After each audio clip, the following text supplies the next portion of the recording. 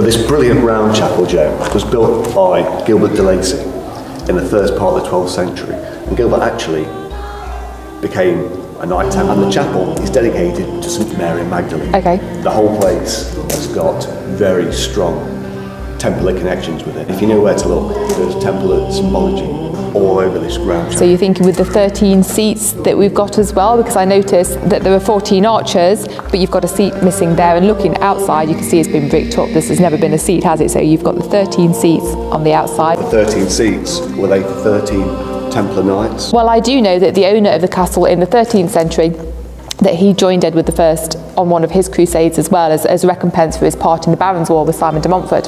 So there were Templar connections there as well at the time of Edward I.